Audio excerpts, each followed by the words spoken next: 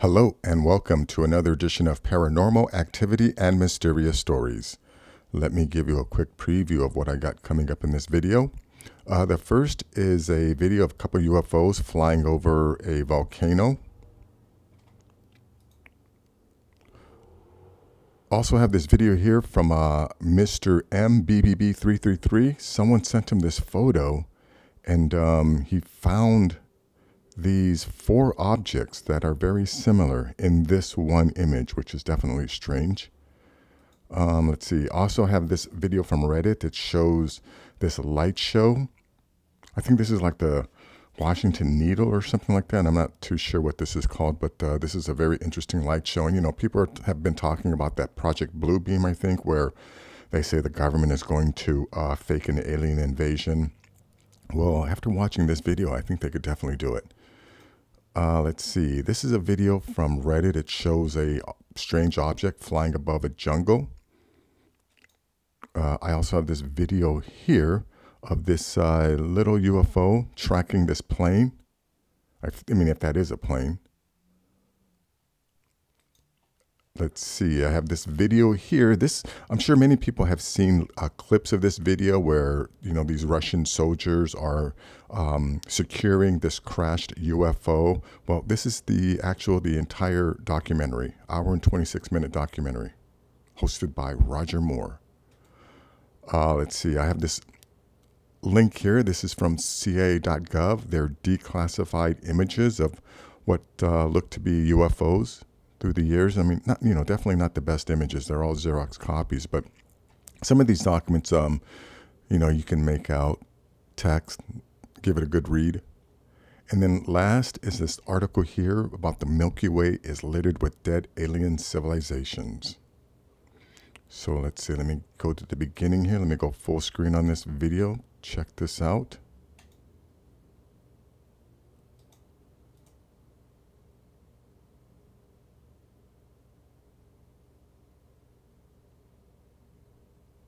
Yeah, look at this thing. Yeah, I don't think those are planes. Because, yeah, I'm sure planes aren't allowed to fly this close to volcanoes.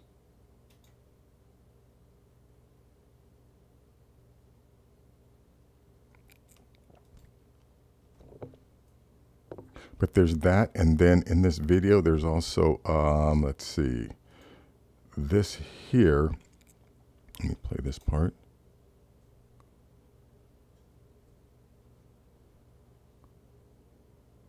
Yeah, watch this. Yeah, look at this light. Oops. Go back to that. Here we go. Look at that light. So now, you know, this may not necessarily be anything extraterrestrial. I mean, this could be a satellite that we've made doing that.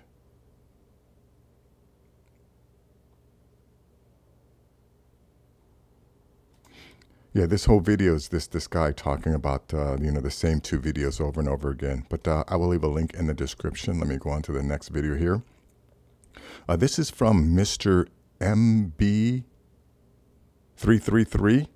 Someone sent him this photo, and he says that he found these objects that all look the same. Let's hear what he has to say here. Looking out into deep space, photos from 2020. Over here, you're going to see what looks like an object, okay? I have no way of knowing what this is other than these four objects look very similar. And nothing else in this photograph looks similar to each other. Everything is unique except these four objects. They look almost identical. That's impossible. Here's another one there. We're going to go in close and take a look at yet another one right down here. And I'm going to zoom in even closer and let you guys decide for yourself. Are these things just random stars or galaxies, or are they something else? I don't know. Here's another one here. Look. Yeah, think about that. He found four of these things. I mean, yeah, unless this is a copy and paste, I wonder if this is maybe a Dyson sphere, right? Is there a civilization that was able to build something around a star so that they can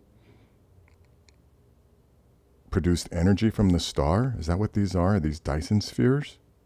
Looks identical.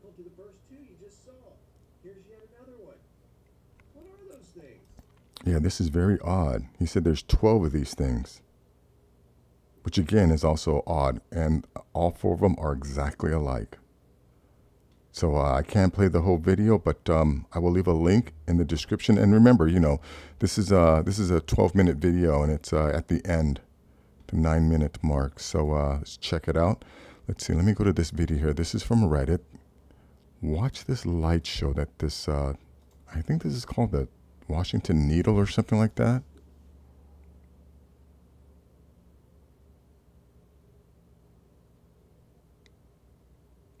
Like, I'm very confused. Like, how are they able to project the light into the ether?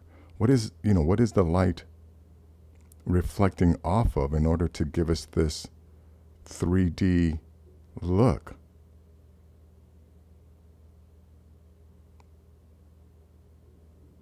Yeah, you know, I've never bought into that Project Bluebeam where people are saying that the government is going to fake an alien invasion. But, you know, after watching this video, I'm going to be a little more skeptical. Look at that. Yeah, if they wanted to do an alien invasion, they could definitely pull it off.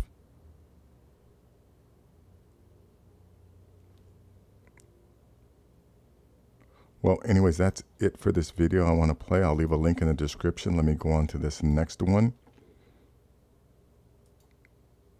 This is kind of interesting. You know, I'm just baffled. Like, how was this person able to see this object so far away?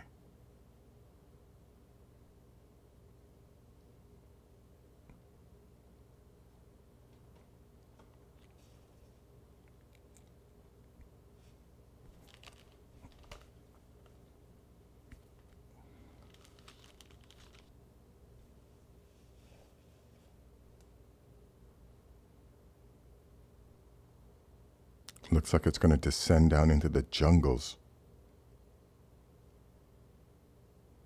What is this thing doing? Yeah, well, that is it for the video.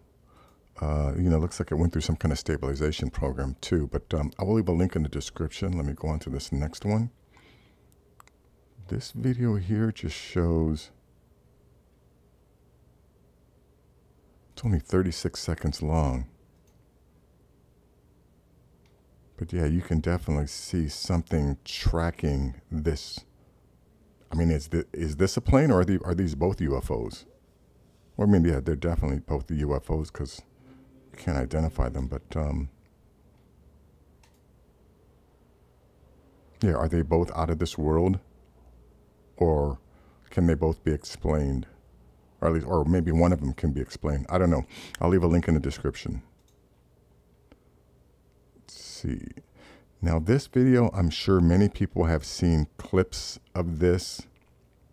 You know, this is a Roger Moore hosted video where you see these these Russian soldiers securing this crashed UFO. Well, this is the entire hour and 26-minute video. I mean, this video goes into, I think, the Russian program, you know, or their investigation into it. But anyways, this is the whole video. Excuse me. Anyways, this is the entire documentary. I'll leave a link in the description so you could check it out. This link here, this is from the CIA.gov website, and these are declassified and approved for release, 2013. But, you know, these aren't the best. These are Xerox copies of, I guess, photographs. I mean, this is definitely not a UFO.